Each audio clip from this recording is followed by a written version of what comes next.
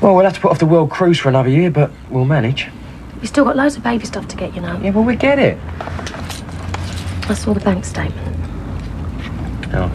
We're overdrawn. Yeah, not much. But why didn't you tell me? Because that's for me to worry about, not you. Yes, you keep saying that, but it's not as easy as that. No, I can look after my wife and kids. I know you can. I just wish you'd let me help, that's all. You've got enough on your plate as it is. I was thinking, what about your dad? What about him? Oh, hasn't he left you anything?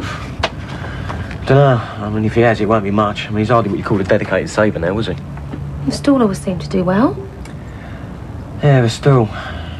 Well, what? Well, I was supposed to talk to Auntie Pauline about it. Well, what about Mark? Well, it's got nothing to do with him. Dad bought Auntie Pauline out years ago. I doubt if Pauline would see it like that. Mark was only supposed to be running it until Dad got back. Well, he's not going to be doing that now, is he? By rights, it's mine. Ours.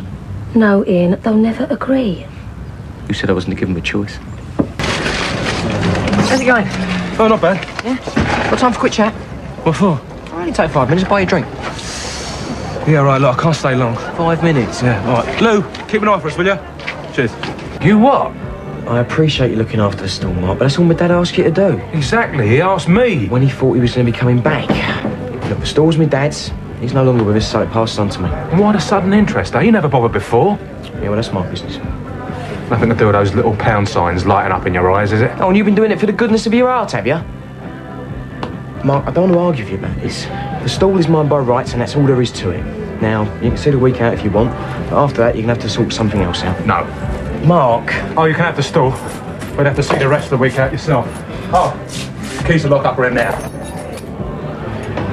Auntie Pauline, Dad brought you out ages ago, which means you've got nothing to do with the stall anymore. Mum, please leave it. You're wasting your breath. No, this stall has been in our family since before he was born. He had no right to do this without talking to someone first. What is there to talk about? You mind your manners, boy. Your auntie's talking to you. What's going on? Ian has thrown Mark off the stall. I did not throw him off.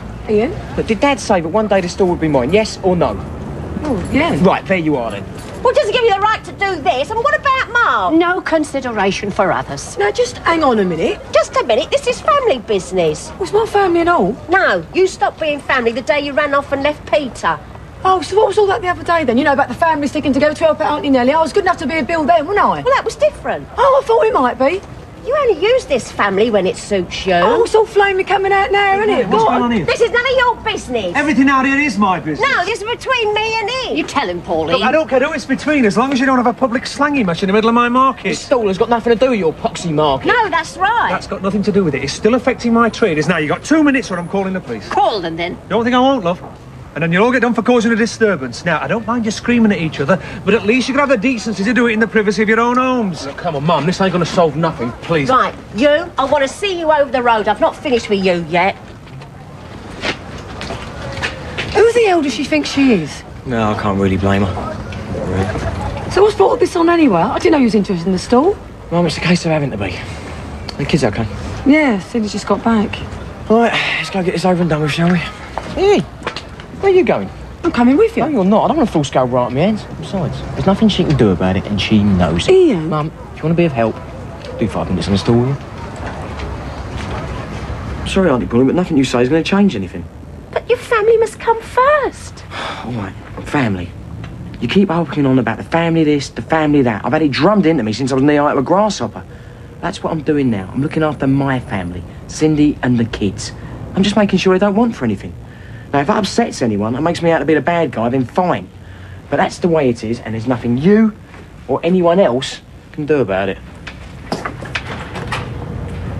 I was brought up working it with me dad, wasn't I? Mark can do it. Don't see why I can't. I bet Pauline's blaming me. She can blame who she likes. Might make a blind bit of difference. Be funny seeing you working on the stall. Why? I don't know, it just will. You have to go up really early, you know that. Yeah. Still won't be for long. Why? You don't think I'm going to spend my life selling fruit and veg, do you? Why go to the trouble to get the stall then? So I can sell it.